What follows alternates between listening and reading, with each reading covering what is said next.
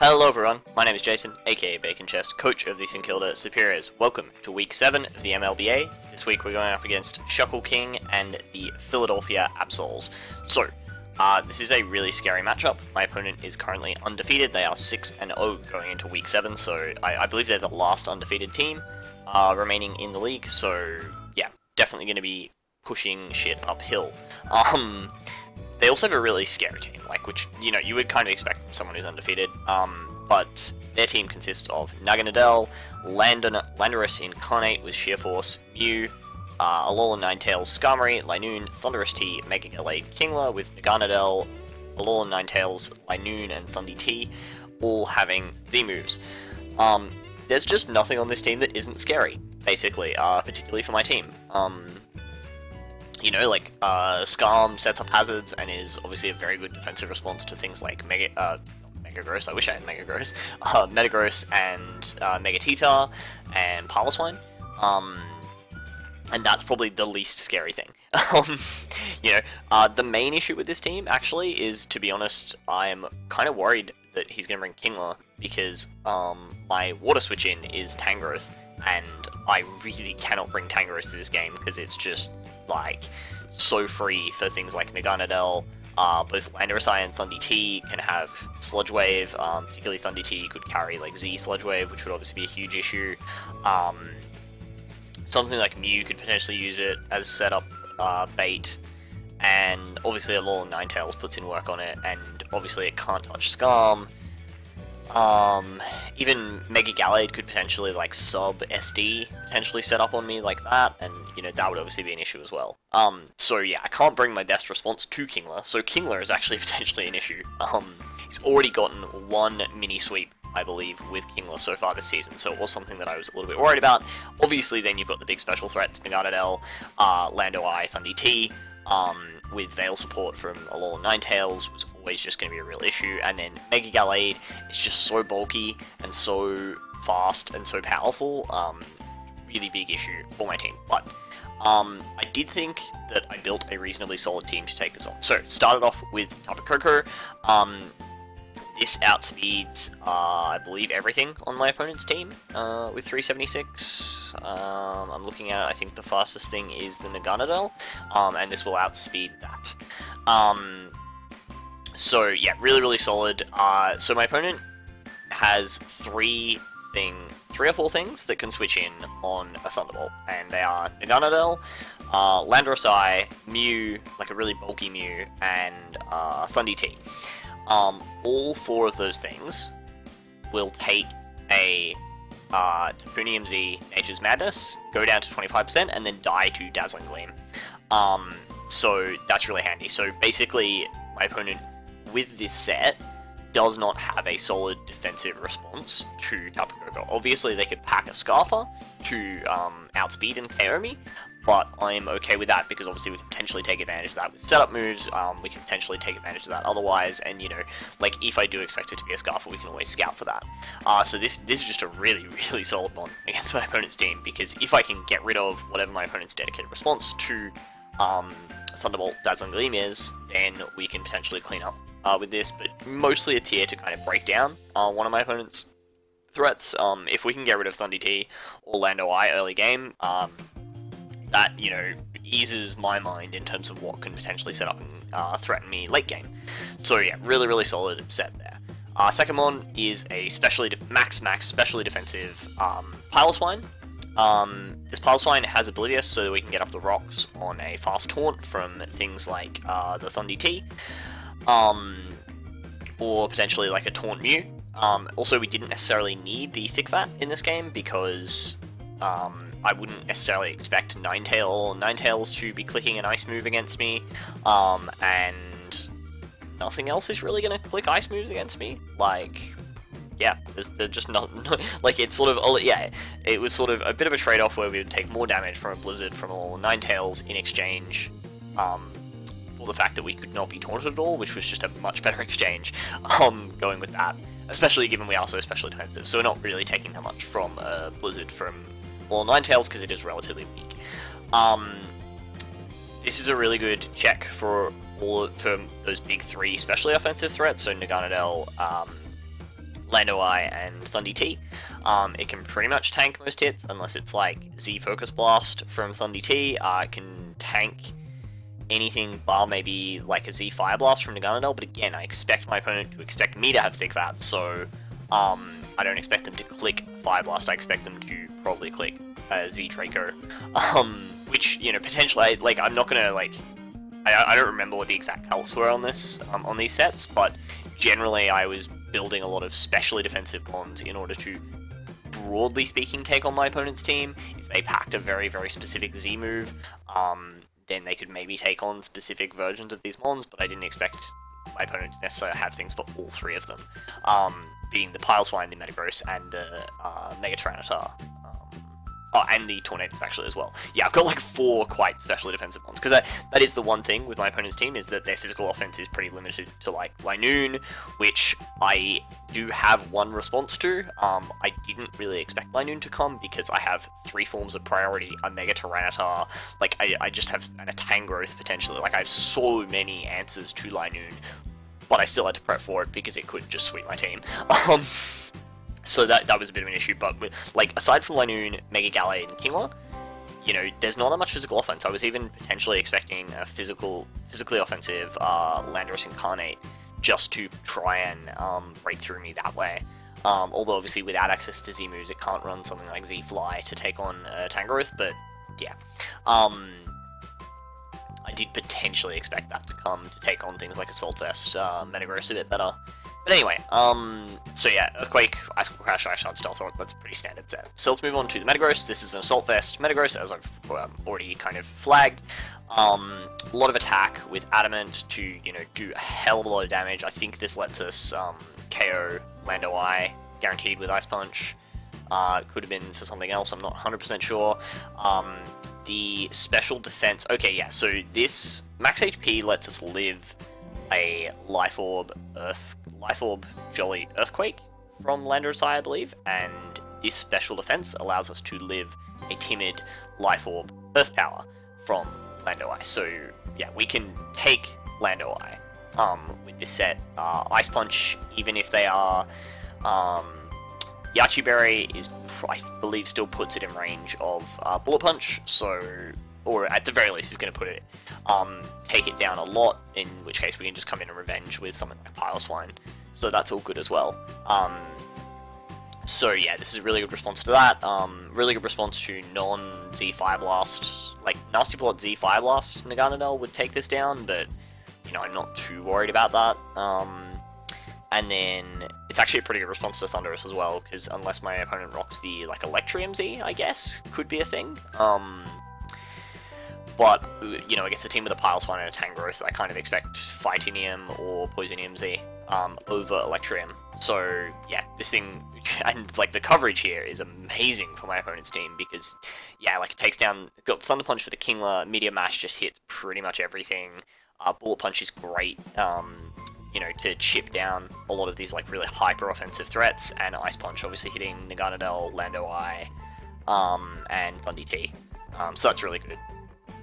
So here is our response to Linoon, which is a Chilanberry Infernape.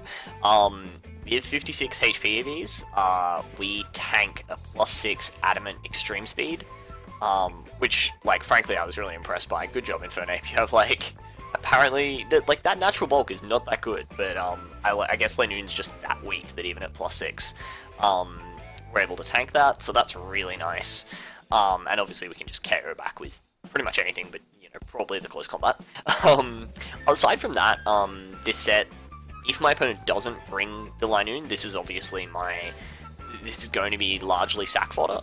Although, you know, it's still doing things like outspeeding the Lando and the Thunder. It outspeeds the Mew, outspeeds the... yeah, and that's it. But, yeah, so it can potentially get a hit off, but this is probably going to be sack fodder if Linoon's not there. Just because every other member of my team is really, really important in this game. Then we have Mega Titar, Adamant, max attack, with this amount of speed lets me outspeed a Mega Gallade at +1. And that's really important because then we can, after rocks, potentially kill that thing. Like, we should, any offensive variant of Mega Gallade, we kill after rocks with +1 crunch. If he is very bulky, he can live a hit. But, you know, that's just I didn't necessarily expect a bulky set, because I thought that my opponent would want to have enough speed for things like Infernape. Because otherwise, obviously, that's a bit of a problem if they can't outspeed Infernape. So I was expecting, like, fast offensive set. Stone Edge, Thunder Punch for the Kingler, and the Skarmory actually is the main thing there. Obviously Stone Edge does the same amount to Skarmory, but and indeed Kingler, but obviously, you know, we don't want to rely on hitting Stone Edges. So yeah, if we can chip down the Skarmory to around 50, then I believe at +1 we can KO with Thunder Punch. So yeah, that's really good. We D-dance on a lot of my opponent's team, like even things like Lando, just because we're so naturally bulky, and we have obviously the Sandstream up for that special defense boost. So, you know, if it's not Focus Blast Thundy, or if it's in pretty much any Naganadel, if it's not Vacuum Wave Mew, you know, there's a lot of things we could potentially set up on. Although I do kind of expect Vacuum Wave Mew to take on a setup Mega T-Tar, but anyway. And then finally, we have an Assault Vest, Torn T. This coverage is pretty useful for my opponent's team. Hurricane's just pretty spammable, especially with Heat Wave to hit the Skarmory. Obviously, the one response being something like the Thundy T, which we can hit with HP Ice pretty well, as well as obviously bopping the Lando and doing reliable damage against the Naganadel.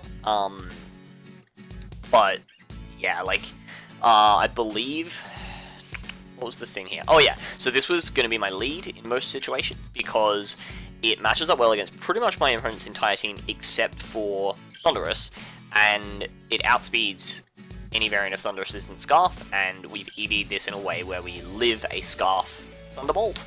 I believe we live a modest Scarf Thunderbolt, I believe was the calc, although if my opponent did run Scarf, they would probably run Timid just to outpace my likely Scarfers in the form of things like Infernape. But yeah, I believe this lives Scarf T-Bolt and allows us to get a U-turn, and, you know, go into something like Pileswine or Metagross or Tyranitar to threaten that thing out. So yeah, let's get into how the game went. So, you can see, oh, hang on. You can see that my opponent decides to bring the Naganadel, the Thundy T, the Mega Gallade, the Mew, the Lando I, and the Kingler. So, looking at this matchup, immediate thoughts are, oh god, he did bring the Kingler. He noticed that my Water Resist was Tangrowth that I didn't really want to bring in because it was so pressured. So, yeah, I'm a little bit worried about Kingler. Yeah, like, I mean, other than that, it's really hard to tell what this roster is going to do. I mean, you pretty much, like, I knew that was going to be a fairly bulky Mew, and then I was kind of maybe expecting something like an AV Thundurus, to take on, Tapu Koko better, because I did think one of the other, you know, big offensive threats being either one of the Genies, or Naganadel, or Mega Gallade was going to be fairly bulky, and I thought the best candidate was Thundy T, and then it would be, like, Z-Move Naganadel, potentially Rock Polish Lando, or maybe like Stealth Rock Diachi Berry. And then, well, I wasn't sure what to expect from Mega Gallade, but I was expecting, you know, a fast offensive set, probably. Potentially with Swords Dance, actually, was the other thing to clean up my team late game. So let's see how the game goes. So, as I said, I'm leading off with Torn, as my opponent decides to lead off with the Kingler. We'll put that on slow, because really slow is, wow, really, really slow. As I can do an absolute ton with Hurricane. I believe if I'm offensive Life Orb, it just, like, knocks it out. So,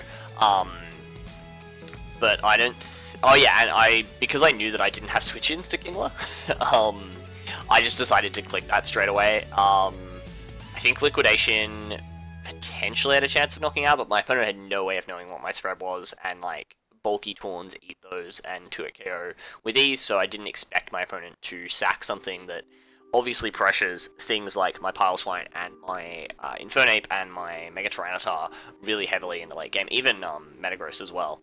So it goes out to Mew, takes 33 from a Hurricane, which means this is a very, very fat Mew. And yeah, we do see the leftovers immediately, so I'm just going to U-turn out. That's fine. We're going to go out into Piloswine, because I just want to get out my rocks here. You know, I was like, the worst thing the Mew could do to me there was Will-O-Wisp, and because it can't taunt me, I'm just going to get rocks up straight away. As my opponent, yeah, takes advantage of that and goes out into Kingler, and, you know, now I just have to sack. I just decide to sack Infernape, because as I said in my team builder,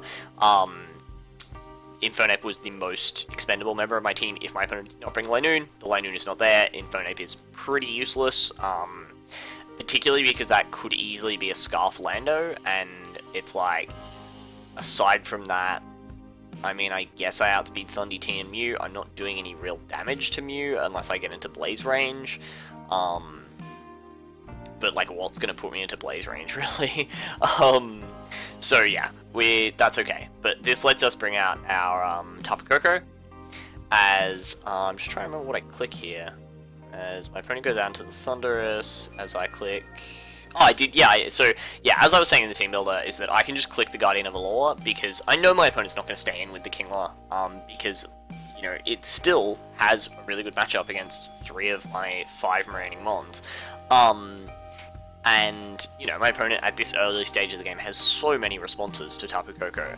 You know, Thundurus, Naganadel, Lando, even the Mew, all really good responses. So I'm just going to click that Guardian of Alola, get off a ton of damage on this Thundurus, and then I'm not wanting to take a Scarf Sludge Wave. I am just going to switch out into Metagross as we take a Life Orb Focus Blast. So I don't really know what my opponent was predicting there. I guess the Piloswine? Yeah, I guess the Piloswine. Or maybe the Megatitar, I guess. But they are able to get pretty good damage off on my Metagross, but they're now going to take a Life Orb hit, which means they're in range of Bullet Punch, so I'm just going to click the BP, get rid of that thing. So that's really nice. Thundurus being gone is great, as my opponent brings out Lando. And without the Thundurus there, and with the fact that I still have Piloswine, I'm not too worried about... So I'm not worried about... keeping my Metagross around too much. Like it was mainly here for the Thundy and or the Lando. So it's already taken out one of those, and so I'm just gonna stay in and click Ice Punch here, because the one thing I can't let this Landorus do is set up, because if this Landorus sets up, it does potentially like break down my team, particularly if he can break down Piloswine, then Naganadel can potentially clean up. Theoretically, like, if he doesn't have to pop a Z-move on Piloswine and can potentially get, like, a +3 hit, +3 Z-move off onto Tyranitar, that could potentially take me down and then, you know, snowball from there. So yeah, I'm just going to stay in and click Ice Punch here, as my opponent decides to get up rocks, which is amazing, because there goes Landorus. So that's really good. Rocks are a little bit annoying, obviously chipping away at Taunty, which makes, Naganadel a little bit more threatening, and even Mega Gallade actually as well, because my Mega Gallade switch-in is largely Taunt. But, you know, that's okay, we're going to be able to get rid of that, as my opponent now goes down to the Kingler. Once again, I still don't really need this Metagross, and I still don't have switch-ins to Kingler, so I'm just going to click the Thunder Punch, because I do have one more turn of Electric Terrain. And again, the one thing I can't let my opponent do is get to +2 speed. So my opponent does in fact go for an agility here, as I'm able to just click the Thunder Punch, and there goes the Kingler. So Metagross picking up 3 kills. This is an amazing, like, at this point in the game, I'm feeling on top of the world. I do know that not only can I see the Naganadel and the Mew and the Mega Gallade, and I'm thinking, okay, all 3 of those mons can still beat my entire team depending on their sets. So I'm not too, like, I'm not thinking, oh, we're home and hosed at the moment. I also know the fact that I've watched all of my opponent's previous replays. There have been like 3 games, I think, this season before this point where my opponent has been down in a similar way, where they've been like 3 to 5 down, it's been looking really grim, and they've just pulled out a victory somehow. So, you know, I know this is not over yet. As my opponent brings out the Naganadel, that's fine. I'm just going to click Bullet Punch because I just need Chip Off on this thing to put it in range of Ice Shard. As my opponent goes for the Fire Blast, we actually live that. So we could have clicked Ice Punch into Bullet Punch and knocked my opponent out. But, you know, that's fine. I just knew that, like, if my opponent was going to go, click, like, a Z Fire Blast there, I didn't want Beast Boost to start racking up against my team. So I click Bullet Punch again onto the Mew, and now I'm going to click Meteor Mash here, because it does the most damage to this Mew, and I don't really have good ways to damage the Mew, so I do want to chip it down. I really wish I'd... No, I mean, yeah, I couldn't carry Toxic, obviously, on this step because I was a Soulfest, so we aren't able to, you know... If we'd had Toxic here, that would have been amazing, but obviously then we wouldn't have lived hits. So this is going to be a bit stally here, where my opponent did click the Drain Punch, just missed out on the KO. That was probably a roll, to be honest. But, you know, we take those. And we were able to get off the Meteor Mash, and at that point, my opponent is now stuck in this sort of situation. We're stuck in this cycle where my opponent has to fear the Bullet Punch on his Drain Punch, leaving the Mew too weakened to wall the rest of my team, and I have to fear my opponent clicking Soft Boiled on my Bullet Punch, then knocking me out and being at like 80 or 90%. So I'm just going to keep clicking Meteor Mash, because to me this is in my favor. I have a 20% chance of the attack raise, which will mean that it's an easy 2-hit KO after that point, and also means Bullet Punch will be doing like 35% or something, or like 32% or something like that. And I just don't need Metagross at this point, so, you know, I'd much rather make sure this Mew's at around 60. So, yeah, we've got a few turns in a row of my opponent clicking Soft Boiled. Obviously, yeah, I do have the 10% chance to miss, but I obviously have the higher chance to attack raise, so the hacks are kind of in my favor, especially because I could also crit. So it's actually like around a 26% chance for me to come out of this ahead, and like only a 10% chance for my opponent to. So you can see, yep, my opponent continues to Soft Boiled. When do we get the attack raise? We do get an attack raise eventually. Might be this turn? Yes, okay, so I get the attack raise, and I should have clicked Bullet Punch here. There's just no real excusing this play. I should have clicked Bullet Punch. I thought... Yeah. No, I should have known my opponent, as soon as he saw the attack raise, was immediately just going to try and knock me out, because otherwise I'm just too big of a threat. If I click Meteor Mash one more time, then I put the Mew really, really low.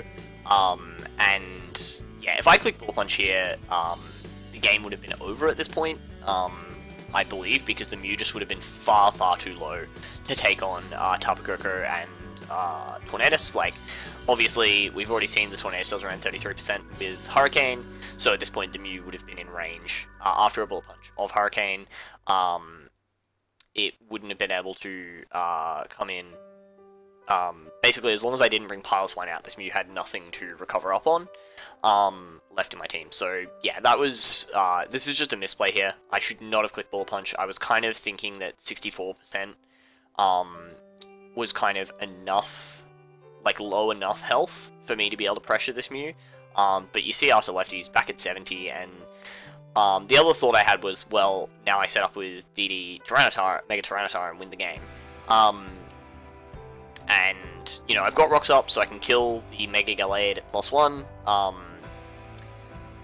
So we go for the +1, and I'm thinking, the fact that he switched this in so confidently, so I was thinking, alright, even if this Gallade has a little bit of HP investment, potentially, you know, because it's, like, only trying to outspeed certain mons,